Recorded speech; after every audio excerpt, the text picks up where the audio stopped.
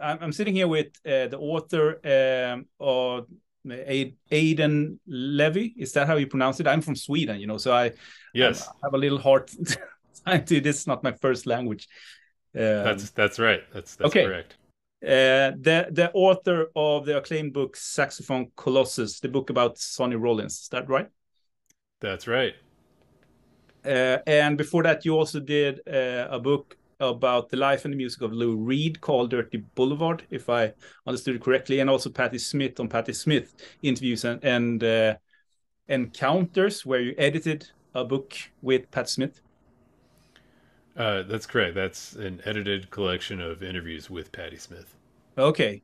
And before that, you also been writing for a bunch of big magazines like New York Times, Village Voice, Jazz Times. I'm almost reading here from your own page and so forth. And you also have a doctoral candidate at Columbia University, and you've played sax for 10 years in the Stan Vince Orchestra. Are you a vampire, like, or do you how you have to be like 150 years old? How have you had the time to do all this? Well, I don't sleep very much. Oh, I Put it that guess way. not. Yeah. Yeah, that's Um, awesome. It's when it was the Lou Reed the first book that you published. yes. Yes.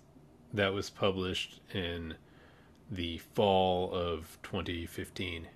Okay, so is that 2 years after he passed? Yes. Yeah. Yeah. Hmm. And how was the process of doing that book? To how long did it take to? Did you ever have sort of um, did you ever have contact with Lou during that time, or was it after? I um I didn't. I contacted his people Yeah. and was hoping that maybe I would be able to speak to him before the book came out. Uh, and I started researching it in, I think, 2012. Okay. And I'd been researching it for about a year when he passed away. And I had the feeling when he passed that that it would end the book project. Oh, But okay. I decided to just write it anyway as a tribute to him, and I'd already put all this work into the project. Yeah, obviously. But yeah, unfortunately, I wasn't able to speak to him for the project. But I talked to a lot of other people for the book, and I'd been a fan of his music for a really long time. Um, Did you have the so same, like I've read one book with about Lou Reed, not your book, but one book, and did you have the same sort of image of Lou Reed before you went into the sort of the project that you have after you came out of it, so to speak? I would say that my perception of him shifted over the course of the research.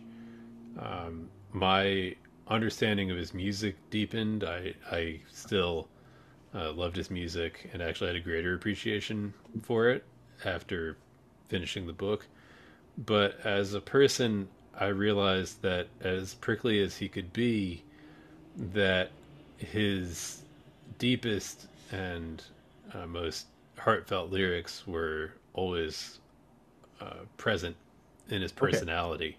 Yeah. Um, so that many people wanted to flatten Lou Reed as a subject, as a kind of, they wanted to paint him as a one dimensional character, Yeah. as somebody who would just like eat journalists for breakfast and didn't have a kind word to say to anybody. But over the course of my research, I discovered that was not the case at Okay. all. Even though, as I said, he had a thorny side to his personality, he was a complex artist. Yeah. And so I was hoping to paint more of a three dimensional portrait of his life and work. Um, yeah, so I guess my perception shifted. Not that I went into the project thinking that he wasn't complex. It's just that um, you don't always realize the extent to which Oh, somebody um, has these different facets to their personality until you've really done the research, met the people, and thought deeply about it for a long time. yeah. And I remember I saw an interview with shit. I can't remember what documentary it was, but it was, yeah, I think it is the documentary about jazz in 1959, where he said that there isn't a day that goes by without him listening to Ornette Coleman's um, shit, uh, "Lonely Woman." Yeah, the only woman. That song, he always hums it, and so um, I mean, listening to his music, I knew that he was a jazz head, but also listening to your interview, that he skipped Velvet Underground, sort of happening to go to see Sonny Rollins in concert. Uh, I didn't know that he Yeah, was that such a huge buff when it came to jazz.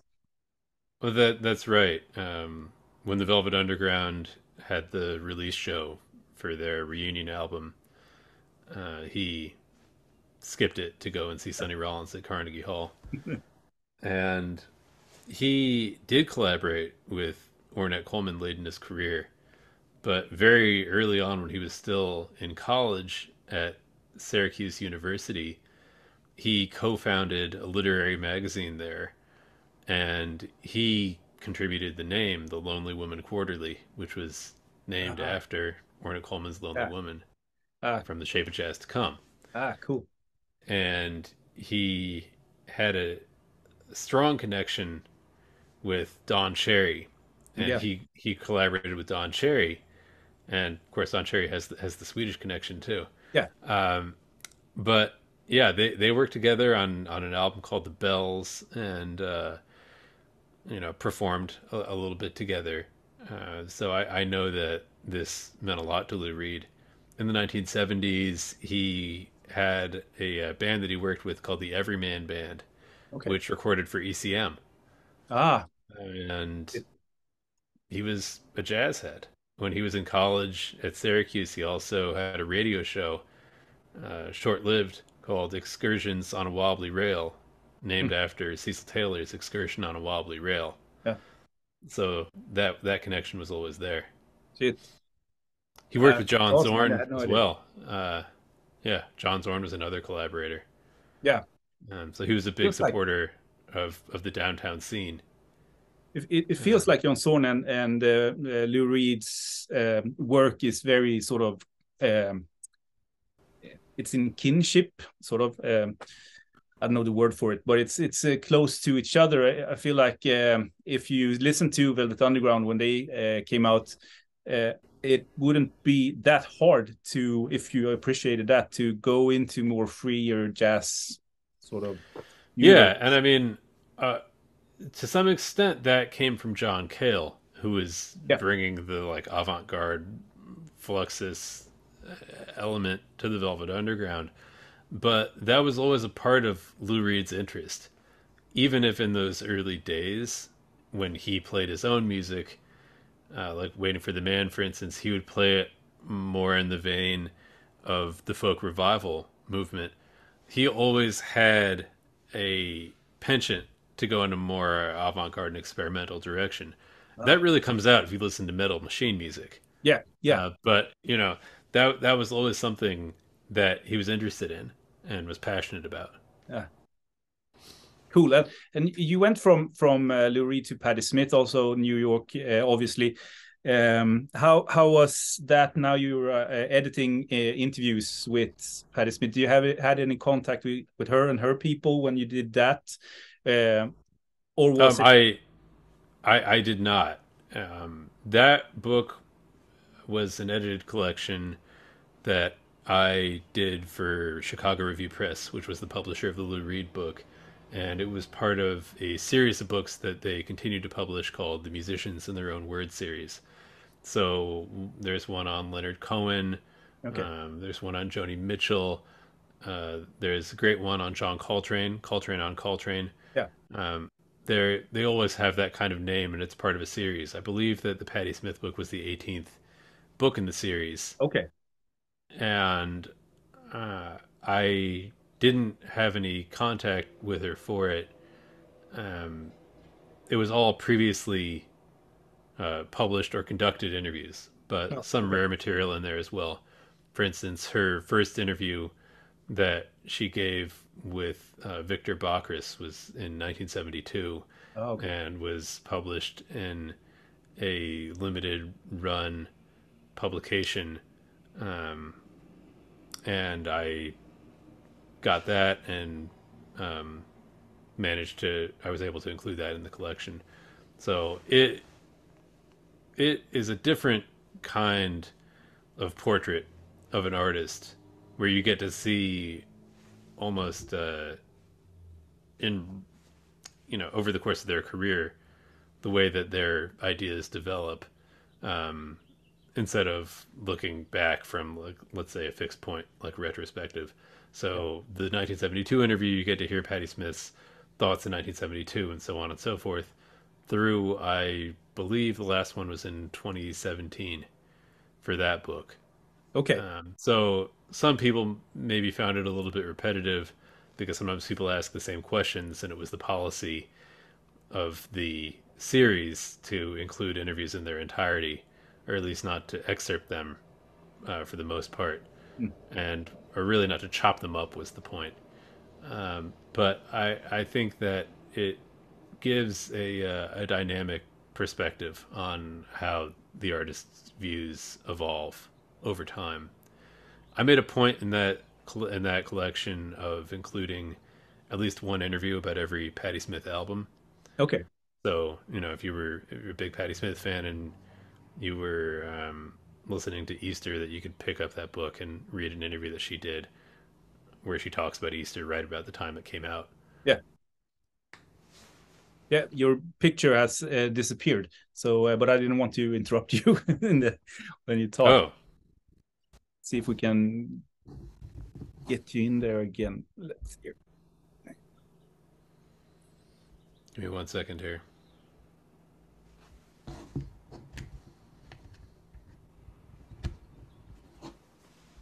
Ask to start video. I'll try to just send you.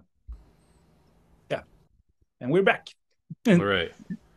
uh, Could you still hear me though? yeah, I heard you. So I didn't want Okay. to interrupt you when you talked. It's fine. But do you come from do you come from a musical background with your upbringing? Uh, well, I started playing the saxophone when I was 9 years old, Oh shit. and I wouldn't exactly say I came from a musical family. My parents liked music, but they weren't professional musicians or anything. Okay. But I grew up in a town in Connecticut where jazz was and remains a big deal. Mm, okay. So in Hartford, Connecticut, they have the music school at the University of Hartford called the Hart School, and Jackie McLean founded the jazz program Mm, there. And in the town I grew up, West Hartford, there was a guy named Bill Stanley who started a jazz program at the high school where I went, called Hall High School, in the 1950s. mm, And many great jazz musicians passed through the school, like Brad Meldau is probably the best known musician, the pianist Brad Meldau, who has okay. a great new memoir called Formation that just came out. But yeah, so my younger sister, is named Allegra Levy, and she's a professional jazz vocalist. Oh, Um, so the yeah, kids from the family had careers in music, but not the parents. yeah. Well, um, our paternal grandfather was a professional violinist, Okay. and he um, mostly was a classical violinist, but he also performed with some jazz bands. Like, he made some records with the Carl Fenton Orchestra, which was a Oh, dance band in the 20s, and he got a scholarship to continue his music studies in Europe, but he passed it up and, went to pharmacy school, and then he became a stockbroker. Okay. So I think that legacy was always there, and Yeah. my sister and I wanted to make a different choice, go a different way. And you did you did you sort of your scholarship, is that not scholarship, your doctorate, is that in journalism, or what was that in? So how did you sort of venture into, I mean, I'm super interested in music, obviously, but I don't write books, so I haven't been that I haven't taken that step like you have done as a professional. What do I want to say with this? Well, um, how do you become um, a writer of music, working professionally with music? Well, I think it probably starts with the boldness to think that maybe you could do it. Mm. Um, a certain audacity to say, "Oh, maybe I could write about music." I was always passionate about music, and I'd always been a writer, um, going all the way back to when I was a little kid. So, at some point in college, the thought occurred to me that I could combine those interests. Mm. And the truth is, I had already been doing that starting in high school as a journalist. For the high school newspaper, I would write these I would do these interviews with musicians in the high school, and it would be in the Yeah. newspaper. So, there was kind of a through line there, but I never seriously considered the possibility that I could do it after college until close to the end of college.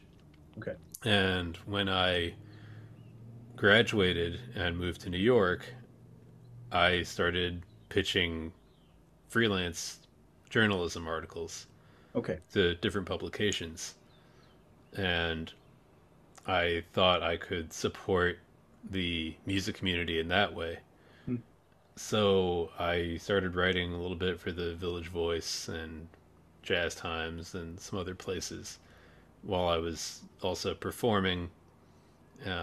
I played in that big band, and I played with some other groups in New York, here and there. And at the same time, I also had a career in film production Oh. in New York. Okay. Um, so I couldn't pay the bills with what I was getting as a freelance writer No. Okay. or as a musician. So Yeah, but film production I is guess also in art in one way, yeah, depending on what yeah, you do. right. That's true. Yeah, I've worked in the art department and as a property person, as a prop person. Um, but yeah, I mean, I would say that obviously, if you want to write about music, you have to have the means to do it somehow. So either if you have a day job, or if you just are able to get a job in journalism, which has become harder and harder. But how do you become a music writer? I mean, I think everybody kind of has a different path, in part for that reason that there doesn't seem to be any real linear path to do No. that anymore. And now you are, I guess, promoting the latest book about Sonny Rollins, jazz or Saxophone Colossus. Are you in the midst of promoting it, or are you sort of, how long does that sort of process after the release go? Well, the book was published in December of 2022, so uh, some months ago now. Yeah. But I didn't go on a book tour. I instead decided to just kind of draw it out to extend that book tour over a period of months because I have two young children who are 4 years old and now 8 months old, and I can't be gone for very long. No. So I've been doing events every week or two Okay. since the book came out, and I'll continue doing things through May or early June, at least. That's what I've got planned at the Yeah, moment. So yeah, I mean, it's been just a great experience to be able to speak about the book with people and connect with people about it, yeah, because writing a biography can be a very solitary experience. Um, Somebody once said to me that biographers are like cicadas. They just go underground, do their yeah. research and their work, and then they finally surface a year later or 17 years later, um, and can finally be outside and Yeah. out of the library.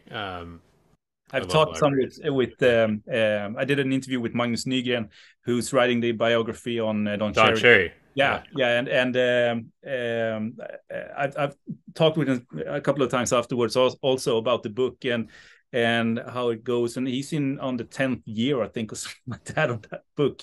It's just insane. Like, and I'm really anticipating the book. Like we all are. It's going to be awesome to read it and to see the final sort of um, uh, product come out. Yeah. Wait, So do you it's know if it will be written in Swedish? no, I think it's in English. It's an English book. I'm 99% sure that it's in English. Yeah, Yeah. not in Swedish. I can't believe. No, it has to be in English. Yeah. Yeah. I mean, I guess that might make sense. He collaborated on the organic music book that was on Don and Right. Jerry. Yeah, Mm-hmm. and Yeah. that is in English. So I guess that Yeah. uh, That would make it was sense. parts Yeah. of the book, if Yeah. I That remember was a great correctly.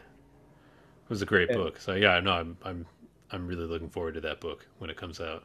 yeah, it's gonna be. I've never met him, but I've heard great things, and He's a I think I've seen a little bit of his fantastic research that's been out there. journalist Yeah. and Yeah. author also. So and just a very nice human being. Hmm. But how come Sonny Rollins? Like how did the topic came up? Well, All the I've jazz saxophonists. yeah, I mean, I am a saxophonist, so it started that way. I've always been a big fan of Sonny Rollins and his music, and I I realized at some point that there wasn't a comprehensive biography, and I wanted to read one. So I'd been working on the Lou Reed book for a while, and I finished that. And some point between finishing that book and when it came out, Yeah, um, I was thinking about what's next, and I thought, it would be I'd love to read a book on Sonny Rollins, and there isn't one, so maybe that's right. I'll think about it. I mean, I kind of figured when I thought of that idea for a biography that somebody must be working on one, and I wasn't aware of anything. Um, I later found out that there was a book in process by a writer named George Goodman, who wrote one of the best articles ever written on Sonny.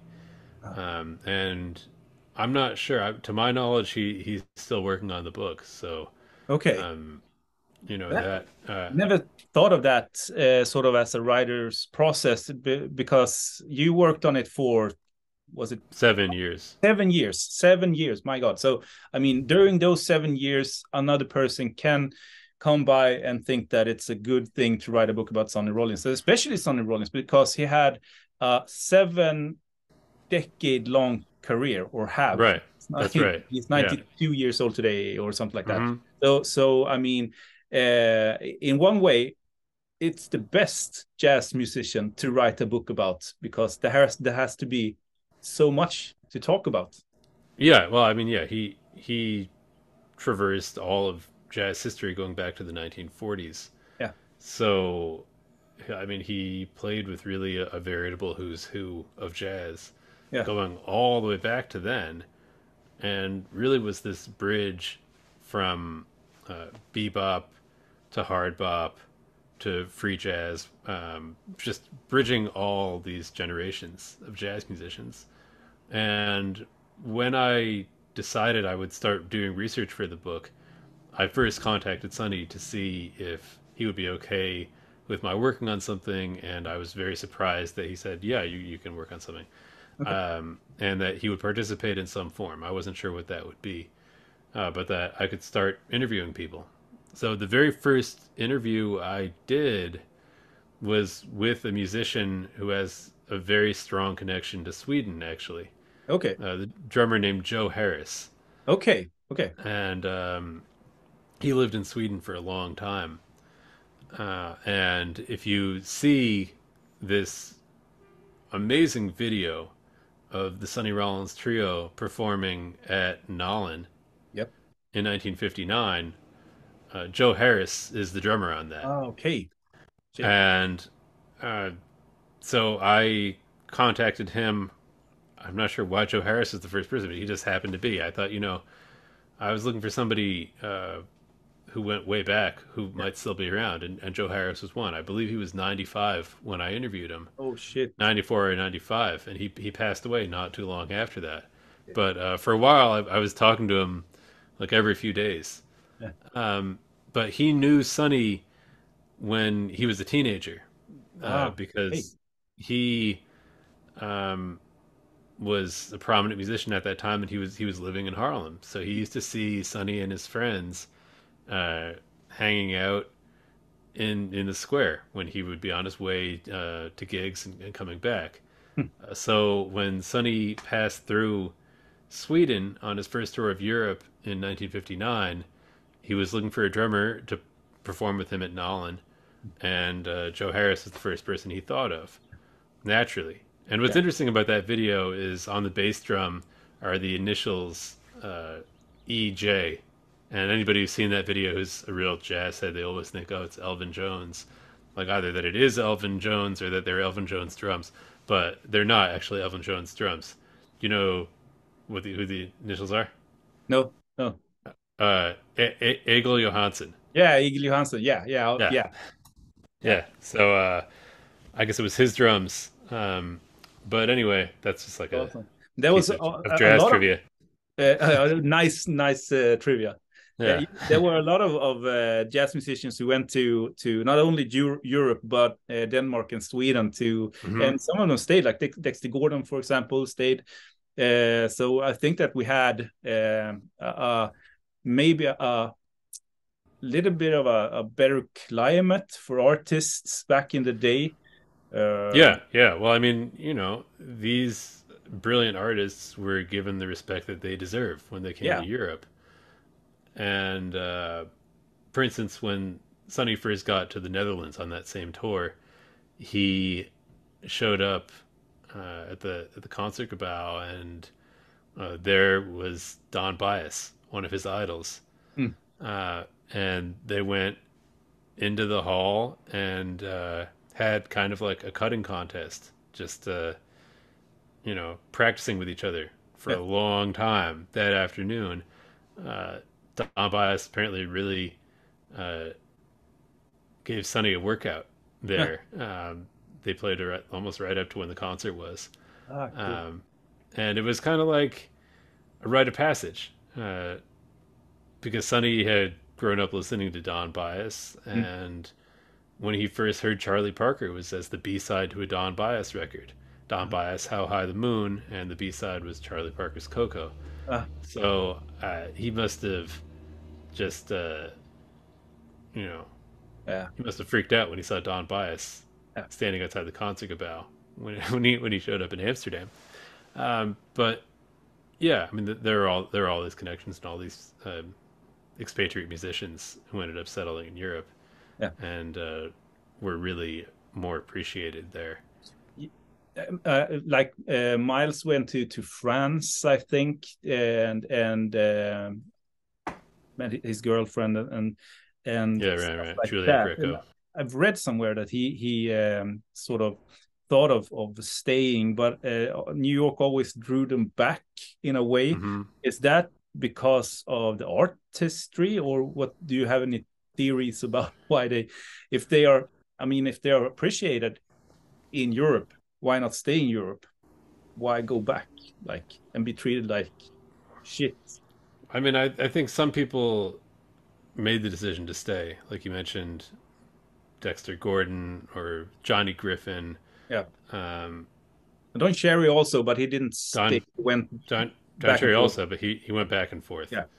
Um, I think that it's a personal decision um, to to expatriate and to make your life in a country where you didn't grow up. So I think many people just had such a strong tie Yeah. to New York or to this country or to Chicago or wherever it is that they were from or decided to settle that they continued going back there. Um, I believe you also know, if you want to push yourself as an artist, maybe you had to go to New York. You couldn't stay in like Sweden too, because even if the musicians were good, they weren't like the New York good, and also the recording and the maybe a little bit of like a growing a fan base. I guess that Dexter Gordon maybe had his best years behind him when he decided to move to Denmark, but I might be mhm. wrong. Like, but I mean, but then there, you know, when he returned, when he had his big homecoming, I mean, he was huge when he came yeah, back, and he was still sounding great. yeah. But yeah, no, like I mean, I think it has to be a personal decision Mm. to leave your country because it's not necessarily the case that there aren't good musicians elsewhere. I mean, there's probably a higher density of great musicians, like in New York, Mm. than just about anywhere else. But that doesn't mean there aren't great musicians, um, you know, everywhere No, who are just either from wherever that is or staying where they are for whatever reason. Um, there's always, I think, in probably every town, um, like one good musician who's never left for whatever reason, no. whether that's family or something else. So we don't know their names, but when you go, you usually end up hearing them at some point if you stay long enough. Um, and a lot of those musicians I ended up documenting in the book about Sonny Rollins. Okay, that's They're nice. musicians like a drummer named Ike Day in Chicago. He never left Chicago, um, but he was one of the greatest drummers that ever lived. Mm. Um, Another musician is a bassist named Donald Bailey who lived in Baltimore. He never really left Baltimore, Mm. and he worked a job with the Postal Service. Miles Davis wanted him to leave at one point, but he said no. His family was all there, and that was that. The same for European musicians, and you know, I it was um, kind of just a wonderful experience when I was in the Netherlands doing traveling some research for the book, and I got to uh, spend an afternoon with Han Benink and Oh, Ruud nice. Jacobs, Mm. um, and I mean, you know, Yeah, I mean, brilliant musicians, yeah. so. Obviously, that's Um, awesome. I saw Han Bennick. I think shit, it's been maybe 9 years ago, 10 years ago, something like that. He did a solo performance here in Sweden on a small stage. Maybe we were like 25 people watching it, and it was wow. mind blowing. It was so good. Hmm. Uh, Hmm. like, yeah, what an artist. It, Yeah, um, I mean, Han Benning doesn't live in New York, but I mean that doesn't detract from his artistry at all. I mean, they're oh, brilliant musicians all over the place, and yeah, Han Benning being one. yeah. Um, shit, I'm reading my notes here. uh,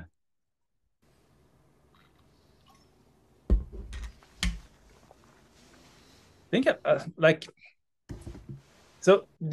What's like what's next? Do you have any projects that you are thinking of moving on to after this book? Um, I have a few ideas. I'm considering.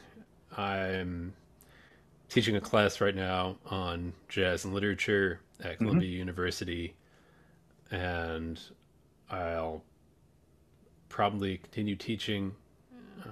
But yeah, as far as the next book project goes, I'm in um, that hole between projects, Yeah. which can be have me feeling a little bit stir crazy.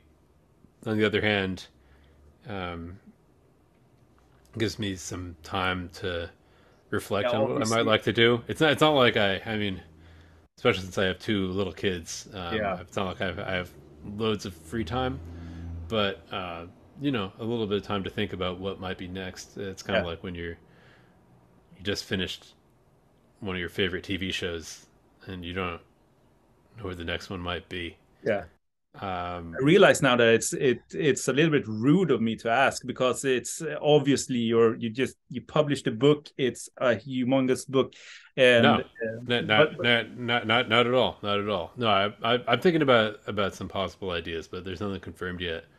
Um, I yeah, was it could be another biography, or I may try a different kind of nonfiction book, more like okay. narrative nonfiction, um, with a tighter narrative in terms of the time period. Yeah, Um, yeah, biography is definitely an endurance sport. Um, I bet. but yeah, I hope I write another book. I don't know what it'll be yet. Yeah, we all hope you write more books, because they are Thank obviously you. very popular. Do you have any sort of do you have any connection to vinyl or records, like or are you a streaming or a CD kind of guy? I'm not a purist in terms of medium, but I do love vinyl. And you have a Uh, record player and or a turntable? yeah, yep. I have a record player. I have a few record players. Um, I also have a record player that has a USB hookup, so I can like digitize vinyl if I ever want to. Mm. But mostly I don't listen to vinyl on a computer or something like that. Yeah, no, I mean I have a dream of one day having a hi-fi system. Um, It's hard with but kids. I have an 8-year-old, and it oh was yeah, hard. The first years was hard to secure yeah. everything, and also with the money. But I've gathered a pretty okay setup right now, so I'm pretty happy with it. When I play Hmm. my records, it sounds good, so I'm happy. Yeah, no, one day, a few weeks ago, I did an event in Maine with an audiophile and collector named Carl Smith, who Mm. amassed the world's largest collection of Sonny Rollins live tapes. Oh And shit! he also co owns a high end audio company called Transparent Cable, which manufactures some of the best cables for hi fi Yeah. systems. And, uh, just listening to all this music and a lot of Sonny Rollins music on these KLH 9s, I mean, it's just like mind blowing. Um, you know, Sometimes I feel like it's like hearing the music for the first time when it's on a mhm. really good system. Like Oh yeah, oh yeah. shit, Hmm. I've listened to some Beatles records on a 1 million sort of system once, and it's almost impossible to listen to Beatles after that because it's never going Oh to be the same. yeah, no, it's never the same. It's never the Yeah, same. Yeah, the cheap system that I have. I mean, you can fire it up and it's ready to go. If you have a really good system, it's almost like it's alive or something. Like it takes time to warm up. yeah. Um, It's definitely a process. It gets yeah. to be a process. I have a dream of having a sort of a dedicated room in a way. This is a dedicated room, but we are thinking of building sort of a library and a record room where I can sort of build the room to fit Hmm. the system. That would be like awesome That's to have that. that's the dream. That's Yeah. the dream. That would be Yeah. nice. I'm going to let you go. Thank you so much for the conversation. Is there anything that you want to add? Obviously, they can find the book at any sort of bookshop, and you also have a web page where you post. I don't know if you post news.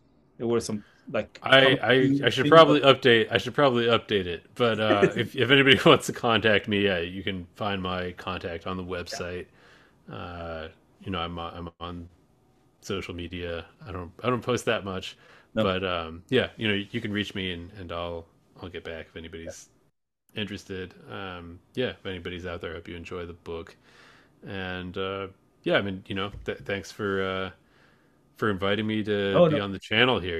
It's a great thank you. conversation. Thank you And so much for being here, and thank you so much for the books. I mean, this is I'm privileged to have this channel where I lure people in to talk to me. This is I don't I'm 100% sort of egotistic when it comes to these conversations, because I send to people that I really want to have a conversation with, and then the viewers come second. so so well, uh, it's a cool thing. All right. but Well, thank you so much. yeah. Thank you. Thank you.